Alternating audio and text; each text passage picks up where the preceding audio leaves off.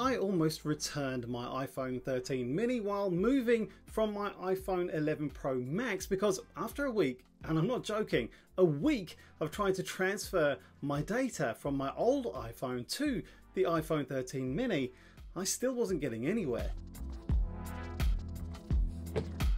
It was frustrating me so much that I was just 24 hours away from selling my iPhone 13 mini and just ending my pain. It just shouldn't be this hard. So this video features me being kind of a little bit dumb, but also a little bit smart, fixing my own mistakes, and it stars my iPhones, my Mac, iMazing, Gemini Photos, and the Apple iCloud 2TB edition. Now this was a considerable downsizing exercise for me, like moving from a 5-bedroom house after the kids have gone to a neat 2-bedroom apartment.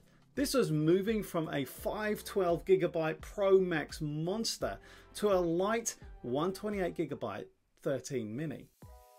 But looking back, I made some fundamental mistakes that held me back, but I've learnt what I did wrong, and I'm going to share with you the 3 big mistakes I made that almost made me return my iPhone 13 mini. It was just too hard, but I also want to share how I fixed the problems and what happened with my iPhone 13 mini. So when you're moving from an iPhone 13 Pro Max to a much smaller device in terms of size and storage capacity, you have well over 300GB of photos stored on your source phone. Well, you're going to have to find a way of getting rid of those photos so you can use your new 128GB phone. So my solution was to save the money of buying another large capacity device and put that money into a 2TB iCloud subscription instead. That way I can also share my photos and have them updated across all my Apple devices, my Mac, my iPad, and my iPhone, and even my Apple Watch. Neat, right? Well, in theory it sounds perfect, but here was big mistake number 1. When you turn on iCloud and you have a massive amount of files like this, it takes days, actually well over a week, for those photos to make it into the cloud and then to replicate to your devices. Now I have a pretty good fiber internet connection, but it's a bit of a weak signal down here in this part of the house where my office is situated. So it literally took over a week for this to upload and stabilize. We went away camping for 4 days and I thought it would be done when we were back, but no, it was nowhere near done. So if you're going to put a bunch of photos on the cloud so you can save some device space, then give yourself some time for this to happen, because it will take about 5 times longer than you think if your experience is anything like mine. Alright, that was one mistake I made, but it was probably the least frustrating of them all. I had way bigger hassles to deal with. The second bigger problem I ran into was when I thought it would be a good idea to hook my iPhone 11 Pro Max to my Photos app on my Mac and to import all my new photos. Now, I know I should be doing this far more regularly to stop this kind of thing from happening, but both you and I know that sometimes, well, you just don't do that. So I almost fell over when the Photos app on my Mac said I had over 12,000 new items to import, and this big proportion of which was video. Now, like I said before, I had over 300GB of media to sync to Photos, so I took a deep breath and started the sync. Nothing happened. It looked like something was happening, but actually nothing happened. I know. That sinking feeling just hit you too, right? When you know you're going to be up till 2 AM trying to find a solution, set it into action, and then wake up in the morning to see if it worked to find out that it's failed. Yes, I had days of this. What I eventually figured out was that I had to repair the photo library, which is on an external disk, and took most of a day. And I also needed to reset location and privacy settings on my iPhone. Weird, but seems to be necessary for me to get this photo sync process going. So now, I was about 10 days after I started all this, and I'm starting to wonder if this is all worth it. You too, right? And here's where I got stuck in a death loop that made it all worse and took days to figure out and put right. Here's the biggest mistake I made. So pay attention and learn from my mistake, because it's an easy one to make and it could cause you a lot of frustration. I had iCloud syncing switched on as I started syncing my photos with my Mac via USB cable. And not only this, every time it failed or timed out or something like that, I started again. Can you guess what happened?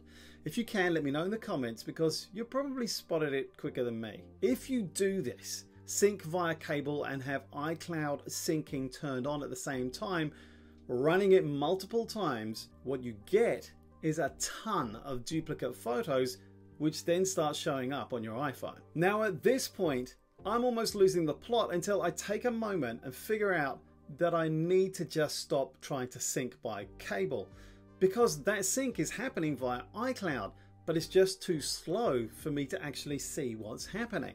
So now I've figured out what I'm doing wrong to get my photos in sync, but how do I fix the duplicate problem that I now have? Well, theoretically, iCloud should sort out duplicates, but I'm too impatient to see what it will actually do given enough time. Instead, I downloaded the Gemini Photos for iOS from MacPort app, which helped me, after some time, identify the major duplicate issues and start to fix my mistake.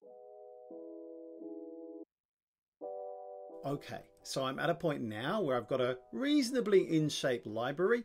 My iPhone storage is at around 110 gigabytes, but the proportion of photos taking this space keeps shifting, it keeps changing. And it's been almost 2 weeks now, and I needed to get using this new phone, so I tried to replicate my old phone onto my new phone.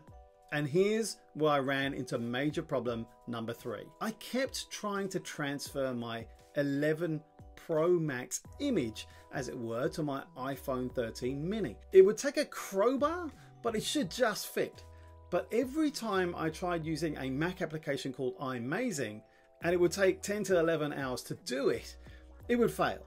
Again, this drove me to despair until I realized what I was doing wrong. Instead of trying to transfer photos over to my new phone from the photos library on my 11 Pro Max, I needed to not copy any photos at all. Just leave them out completely and then let iCloud do the heavy lifting to fill in the photos on my iPhone 13 mini in an optimized way once that was done. And once I figured that out, I was golden. The transfer succeeded.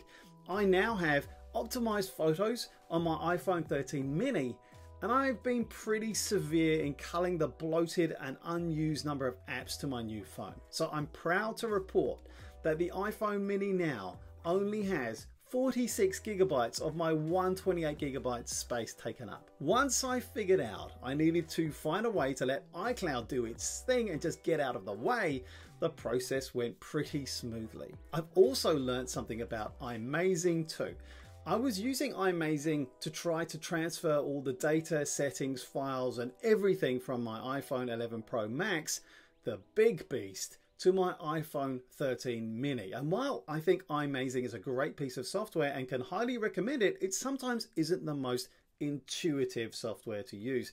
In fact, sometimes it's downright confusing. So, iMazing people, if you're watching, it would be great to have a downsizing template or workflow or process for people to work through, because from the feedback I've had on my channel so far, I don't think I'm the only person doing this downsizing thing.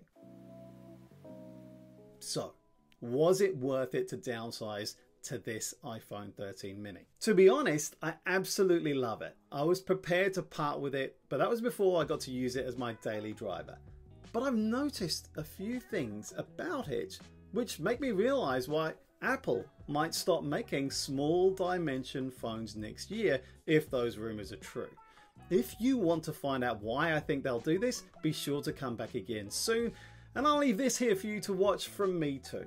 Thanks for watching. See you again soon.